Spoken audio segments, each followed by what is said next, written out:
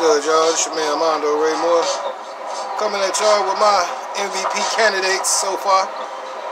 We're gonna start this off with CP3, cerebral as it gets. Many years in the league, 36 years old, still balling at a high-ass level. Nice. Shout out to my man Hitman X. Good luck against the Lakers today, I might also add. CP3 is definitely one of my MVP candidates. I was going to lead it with Steph Curry, but I had to take Curry from the running, since Golden State didn't quite complete the playoff push. Up. He's got Bogdanovich thinking about a three. There it is. Yes! I would have had James Harden in here, but he didn't play enough, James. Would have had LeBron in here, but he didn't play enough, LeBron. Would have had AD in here, but he didn't play enough, AD. I would have had Donovan Mitchell in here, but he didn't play enough, Donovan. So these is my top 3 MVP candidates. I've only narrowed it down to 3 people. We don't have 5 no more, as far as I'm concerned.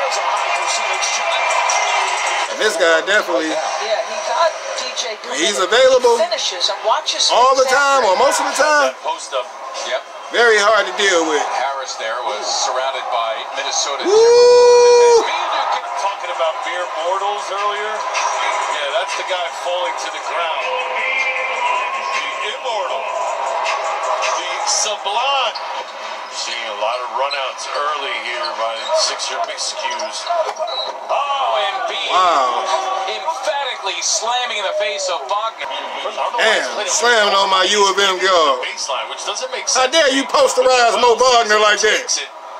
And then just, yeah, everybody get out of the way. Westbrook late getting over there. And last but not least, we got my pick to win the MVP this year. Chance at the last shot.